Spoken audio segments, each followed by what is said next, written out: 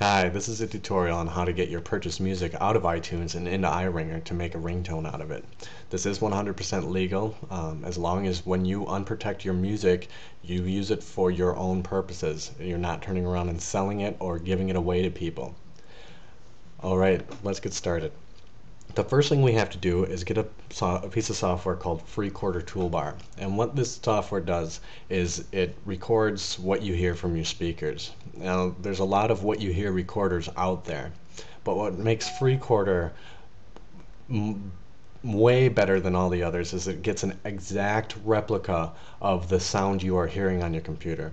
It doesn't just go into your sound card and start basically hold a tape recorder up to your speakers and push record. It doesn't work that way. It actually gets the musical binary data that is being played by your speakers, and it's an exact replica of what is on your computer. It's a wonderful program. It works great. So once you've downloaded it and installed it, you'll see a new toolbar in either Internet Explorer or Firefox. It works in both. Here it is, and it's very simple. All you do is you hit record, and that's the end of it. Now, the audio content does not have to be inside your browser. It records from any Windows application.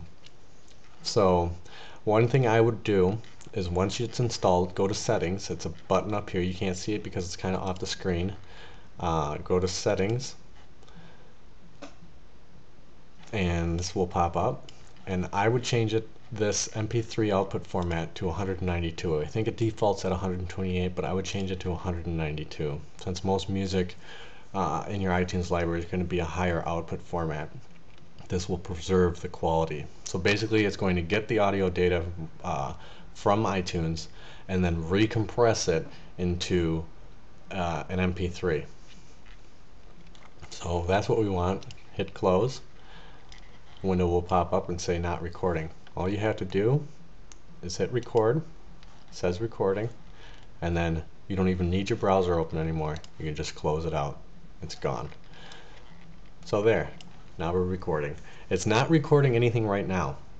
Nothing's playing on Windows. It's a very smart application which will detect when something starts playing and record that.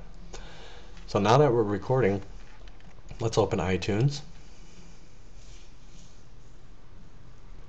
Takes a bit. Well, I'm on Windows Vista, so it's a pretty slow operating system. Alright, there we go. And already it's set on my purchased music.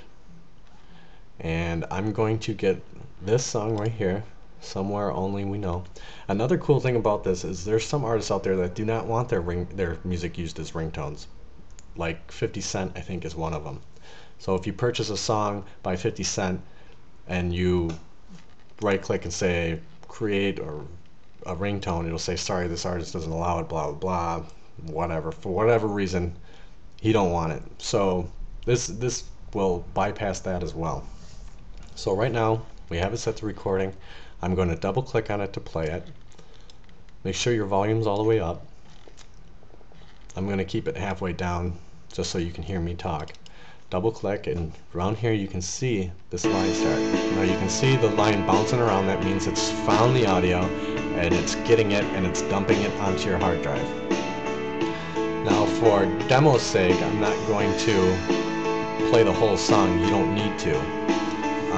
Let's just say I just want the beginning of this song. So what I'm going to do now is just hit pause and close. There's no reason to have it open anymore. We no longer need this to be recording, so we can close that as well. We got that song segment. It's done.